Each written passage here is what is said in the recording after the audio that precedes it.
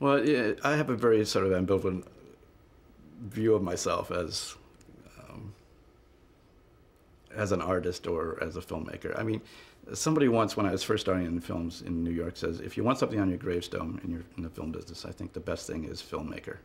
If you can honestly say that, that's all you need to say. And that I think I would like that on my gravestone, along with whatever you do, don't fall asleep.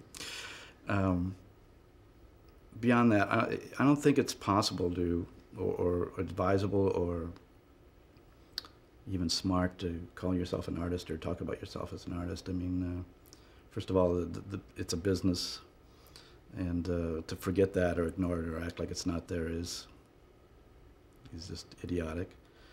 And secondly, it's very difficult to know what will later be judged as art. I guess what I've tried to do is I've tried to make movies where I can honestly say I haven't seen that before, and to follow my deepest intuitions and in some cases literally my dreams, so that I don't feel like I'm copying something that's come before me, and to try to do things that speak to sort of the areas outside the fences, where the wild animals are still, because it seems to me that the things that move us historically, both personally and nationally, are those things that aren't on the grid of rationality. It's funny, having traveled now in a lot of third world countries, and I just came back from Africa, it's like you see that every civilization has its own grid of what it thinks reality is, and what is proper behavior, and what is civilized. And usually what happens is that sooner or later that grid is shattered, and something like World War II happens, or you wipe out the Native American population, or Spain invades South America and decimates virtually every living creature there and takes over. And then suddenly the grid is back, and we're civilized, and we're religious, and we're this and that. But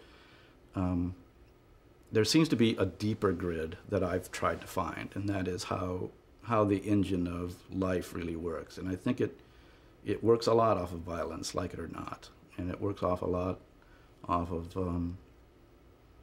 things that are not rational and very difficult to perceive, and in some ways can only be sort of adumbrated, sort of sketched and shadow played in films and in horror films. And it's not something I'm terribly happy about. I wish the world did run so there weren't Bosnias, and there weren't Rhondas, and there weren't Selmas, but that seems to be the way it goes about its business at significant times. And to try to capture that in symbols on film, and to sometimes succeed, I think is very exciting and gratifying. Beyond that, I have no idea whether anything I've done is of any significance or not. It's like the end of Casablanca in a way. Probably most of what we do doesn't amount to a hill of beans, but it's been fun. It's been fun to be in the business and to survive. It's been fun to sit in the back of audiences and watch them scream and jump and laugh.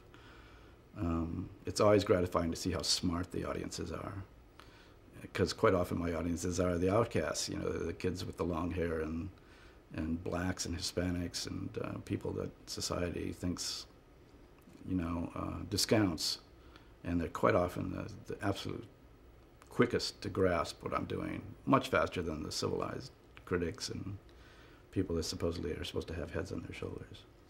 So that's a good sign for civilization. I think ultimately the great civilization, which is whatever will allow us to survive, is that in the streets, in the theaters of the most popular movies, are very, very smart people, smart kids, and that's encouraging.